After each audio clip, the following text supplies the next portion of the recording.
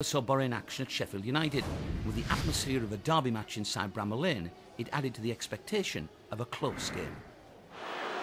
Here come the Blades then, and Rob Hulse is making a terrific burst forward. Nobody's watched him. Hulse down with the ball, and Hulse has found the finish, and Sheffield United here in the lead. But the Boro defence, it has to be said on that occasion, were found wanting. Pogatetz. Long ball, Yakubu's broken free of the offside trap. It's Yakubu against the goalkeeper, and Yakubu finds a terrific finish for the Boro. He goes towards the visiting supporters to celebrate. He really enjoyed that one.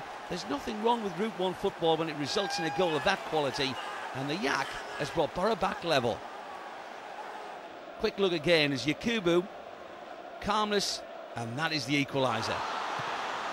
Last few moments, Andrew Davis clears it as far as Jagielka. Jagielka from range, and Jagielka's found the finish, and Mark Schwartz is beaten, and United are in the lead. The Jagielka late show condemned Boro to defeat, and September ended with the team in 17th place with 5 points.